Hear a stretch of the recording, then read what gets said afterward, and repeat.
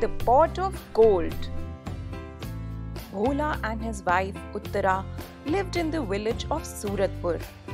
Bhola was a hard-working farmer who tended his fields with love and care.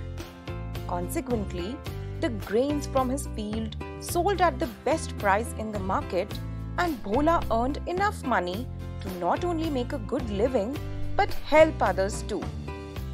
One day, impressed with his hard work and kindness, Lord Vishnu decided to give him a boon. He appeared in front of Bhola and said, "Bhola, I am very happy with your hard work and I would like to reward you. Here is a pot of gold. You can use this gold as you please." Lord Vishnu handed the pot of gold to Bhola and vanished. Bhola was very content with his way of living, and therefore he and Uttara decided to help other needy people in and around the village with the gold they received from Lord Vishnu. When Lord Vishnu discovered that Bhola used the pot of gold to help others, he was so pleased that he decided to give Bhola a pot of gold every month to help people in need. Soon, poor and needy people from all over the kingdom began coming to Bhola for help, and Bhola and Uttara attained immense satisfaction by offering aid to them. One day, Dhanya, a wealthy landlord's son, got wind of Bhola's boon. He got envious of Bhola. He wanted the gold too, but didn't want to work hard for it. He decided to trick Bhola into giving the gold to him. He went to Bhola disguised as a poor beggar and told Bhola that he lost all his fields and his wife was very sick. "If I don't pay my landlord, I will lose everything.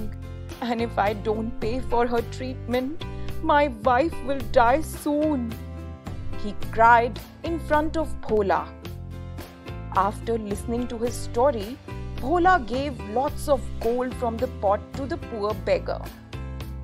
Dhanya kept coming back every month, donning different disguises to ask for the gold, and started stacking lots of gold in his garage. Uttara, who watched Dhanya through the window every time, got suspicious and followed Dhanya one day after he took some gold from Bhola. She learned what he was up to when she saw him without his disguise going into his garage with the gold. She then decided to teach him a lesson. She told Bhola about Dhanya's misdeeds, and together they made a plan to make Dhanya pay the price for his felony. Next day, Uttara dressed up in a beautiful sari, put on beautiful jewels, and emerged in front of Dhanya as goddess Lakshmi.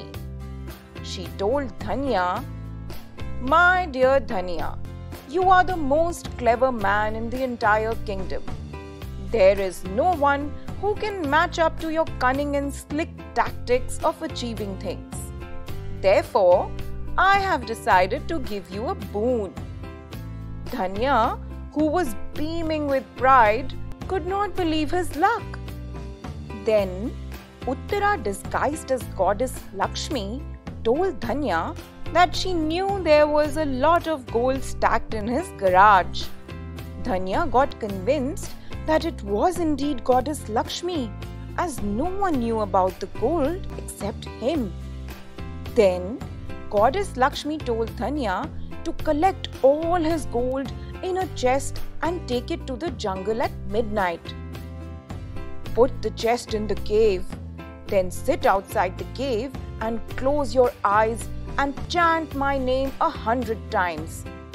Under all circumstances, you must refrain from opening your eyes until you have finished your chanting. After that, when you open your chest, you will find your gold doubled," said Uttara, disguised as goddess Lakshmi. Dhanya got excited with the thought of a lot more gold in return for a small task. He ran back to his house to collect all the gold. He waited for midnight and then took the chest to the jungle, put it in a cave, and then sat just outside the cave to chant. Bhola, who had been hiding in the cave all this while, came out as soon as Dhanya closed his eyes with an empty gunny sack. He quickly put all the gold from the chest in the empty gunny sack and ran away.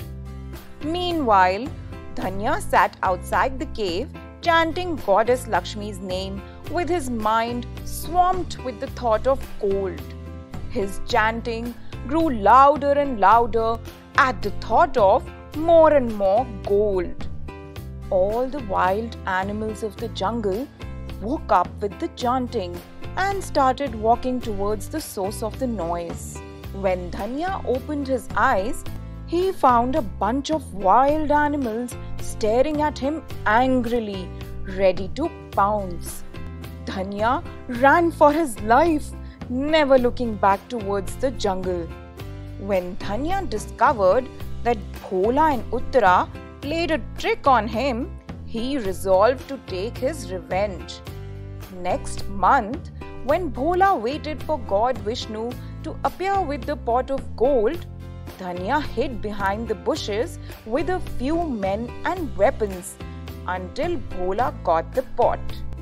As soon as God Vishnu disappeared, Dhanya went up to him with his men and threatened to kill Bhola if he didn't give him the pot. Bhola caved and gave him the pot and left. But Bhola knew that Dhanya would certainly come back for revenge, and therefore he prayed to God Vishnu a night before that he wanted a pot full of scorpions instead of gold this time. Dhanya got home with the pot, gloating over his victory. As soon as he opened it, a bunch of venomous scorpions crawled up his arms and stung him. Bhola and Uttara came to his rescue and saved his life. Dhanya realized his mistake and promised both of them to never go down the wrong path henceforth, and instead promised to work hard in order to attain wealth. The moral of the story is, as you sow, so shall you reap. Hard work reaps success, and ill-gotten wealth reaps distress.